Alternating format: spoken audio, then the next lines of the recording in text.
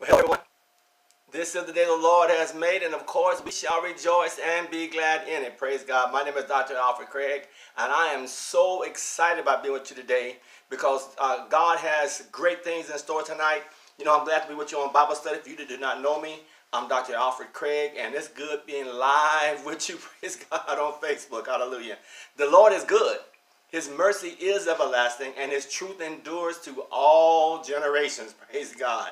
Now, we've been coming on every Thursday night at 6:30 to share with you some great things that God has been sharing with me. You know, I've been in ministry over 40 years now. You know, I actually started ministry December the 26th, 1976. That's right, December the 26th, 1976. And, and you know, I remember on Christmas Day, everybody else was having a good Christmas. Then I was out there passing out flyers, praise God, to get my big church going. First Sunday, 5 members, glory to God. But you know what? Since then, because I understood that God had a call in my life, and I didn't understand all that it was that was involved in that, but I did believe God had a call in my life. And so for a lot of years, I did what they said, just do whatever your hands find to do. And so, but you know what? But back in 1988, I was in a camp meeting with a gentleman by the name of Kenneth E. Hagin there in Tulsa, Oklahoma, and he began to prophesy. And he began to talk about change and change and change. He said that just one change you're going to make in your life is going to cause your ministry to leap forward. And when he said that, it's like the Spirit of God drops into my ear spirit. He said, that's what you need. You need a change. And he said, just a small change. And so for me, that change was, you know, going to ministry school. This is back in 1988. And, you know, and change is tough. But like some people said, you know, change is not change until you change. Are you following me? So, you know, for 2 years there, I kind of fought it in my spirit because of the sacrifice it required from me. Because I was living in Arizona at that time, and to go to school there on the Kenneth Hagin was going to require me to go all the way to Oklahoma, which was going to cause me to let my business go, let my churches go that I had at that time, and go and get some training. And so it was challenging for me. But I just sensed in my spirit what God called me to do. Well, between 1988 and 1990, I kind of like floated, you know, knowing what God had said, but yet not really willing to make a sacrifice to obey, to fulfill that call in my life. But you know, finally in 1990, some magazines came to my house, and on the magazine was some graduates of ministry school there at Kenneth Hagin's Raymond Bible Training Center, and the Holy Spirit spoke to my heart and said, you know, that was supposed to have been you. You know, and I convicted my heart. That was supposed to have been me. So what I did from that point on, I just said, okay, God, I talked to my wife about it. I said, we need to go ahead and go to ministry school. We placed our churches in someone's hands. We placed the business in someone's hands, and we took off with Oklahoma. Well, while I was in Oklahoma, I would be praying every day, go to school 5 days a week, listen to the word during that time. It was Word of Faith school. And then I would pray every day and just say, God, no matter what you have in my life from this point on, I just want to know that I'm called to do it, and I want to make sure that I'm anointed to do it. In other words, I don't want to just spend the next, because at that time it had been 15 years almost, excuse me, and I did not want to spend the rest of my time struggling like I spent the first 15 years kind of like doing what my hands found to do. I wanted to know what my call was. And it was during that time that I was praying, the Spirit of God put something in my heart. He said this. He says, you came here to Oklahoma out of obedience to me, but I'm sending you back to the state of Arizona. And I want you to start a ministry training school like the one you're going to right now. And then from that point, I want you to establish churches throughout Arizona, United States, and the world. Well, I knew that was, that was my call. See, a call is not just, you know, you're hearing God say, Alfred. No, a call is an assignment. You know, whether it's ushering in the church, whether it's singing in the choir, a call is an assignment. You know, it's more than just, you know, doing something that you want to happen. And so I started that back in excuse me, I'm sorry. Excuse me. So what I ended up doing is during that year while I was at Raymond there in Oklahoma, the Lord spoke to me again while I was in prayer. He said, all right, now I want you to go to Crenshaw Christian Center there in Los Angeles, California, and I want you to go to Apostle Frederick K.C. Price's church. At that time it was called Dr. Price, but now it's Apostle Frederick K.C. Price. And I want you to go there to that school there, because there you want to be able to learn there in an inner city community how people with skin like yours, colored like you are, that can make it happen even no matter where you're at, no matter what kind of your skin color. So thank God I went to, obey God, went to the Crenshaw Christian Center there in Los Angeles, California. And as I was there, it was like my whole world lit up. I mean, the teaching there was so powerful. The instructors were so powerful. And I saw the dialogue setting. I got a chance to, to listen to Apostle Price teach up close, and really get an understanding of faith. I got a chance to listen to all the class they had during that time. And really during that time, I began to understand that this is what my call was. And what I did, God put in my heart, he said, take this school right here, the way this school is organized. And I want you to take this school the way it's organized and the way that the concept that it has, take that around the world. And so I obeyed that also. And the school was called Crenshaw Christian Center Ministry and Institute, MTI.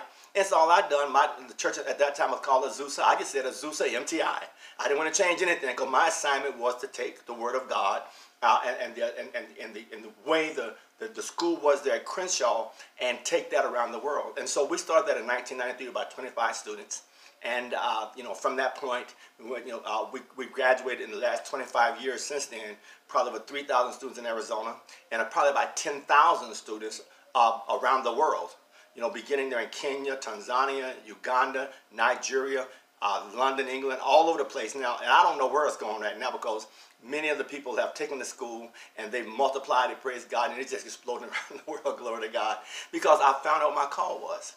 Are you following me? And my call now is to you. Many of you that are online with me right now, you're kind of positioned where I was years ago.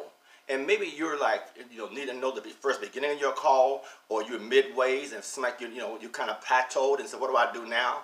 Well, that's all right. That's all right because God has a plan for your life. God has a future for you, and you limited. Can I say something to you right now? You are equipped. Because when I first got to start a school, I had never started a school before. I had no training how to start a school. I didn't even know nobody really person that had a school. But what I done, I took the notes that I got from Dr. Price, the notes I got from Kenneth Hagin School, and I started my school with their notes. Praise God. You follow me?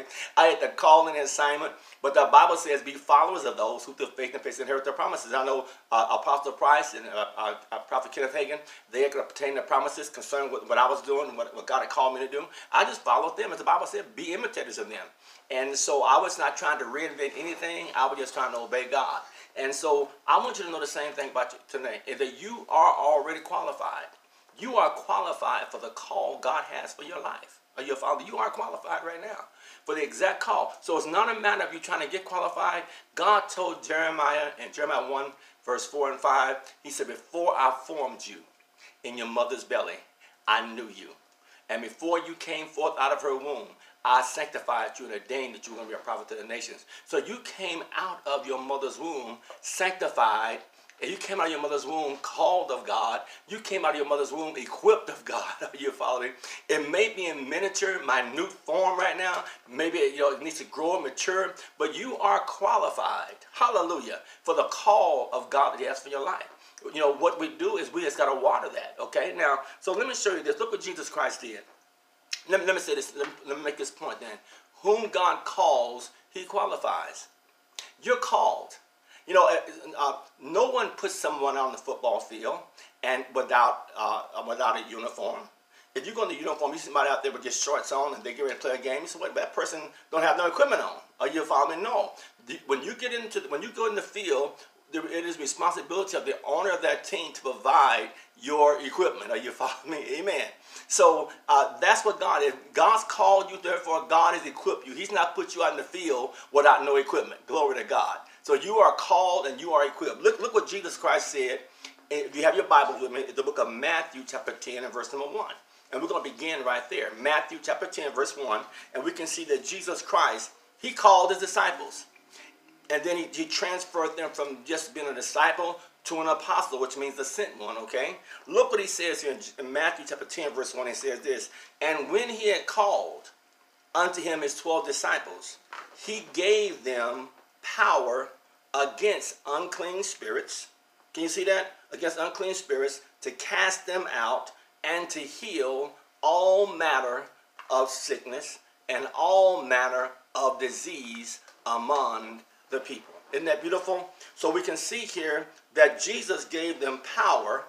That means equipment. That means authority. That means ability. He gave them power against unclean spirits. He knew that people were going to be possessed with devils. So he did not send them out there powerless or without authority. And he says, I'll give you power to cast them out, not just tolerate the devil. Amen. Glory to God. He said, then I'll give you power also to heal all manner of sickness and all manner of disease in the lives of the people. So you have that same power. You have that exact same power. In Mark 16, we're not going to go to there, but Mark 16, verse 17, Bible said that Jesus Christ, verse 15, he said, go into all the world and preach the gospel to every creature. And then in verse 17, he says, in my name, you will cast out devils. You will lay hands on the sick, and they will recover. He said, these signs are going to follow the believers. Every person that becomes a believer, I'm empowering you to lay hands on the sick again and cast out devils. Are you following me? So you are equipped right now. Amen. And sometimes we need the confidence in the power and to understand how to operate the power, which is nothing wrong with that. But I want you to know you are called and you are equipped for the office God has called you into. Whether it be an usher, you can be the most anointed usher there you ever seen. You can be a singer, anointed of God, pastor, a prophet, evangelist, pastor, a teacher, whatever God's called you to be. You are equipped. Amen. Praise God. That's why Paul told Timothy, he says, stir up the gift of God that's in you. You just got to get the flame back going again and begin to stir the thing back, get your prayer life going back again, dedicate yourself to the things of God, and begin to put a demand on that call that God has for your life. Amen? Notice what Jesus Christ also said in the book of Luke here, chapter number 10 and verse 19. But look here, again, Jesus is going to talk to his disciples again.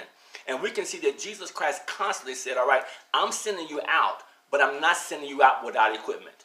Luke chapter 10, verse 19, he says this, behold, I give unto you power to tread on serpents and scorpions, and over all the power of the enemy, and nothing shall by any means hurt you. So look what he said again, I'm giving you power. Now that word power there means authority. That means like a policeman.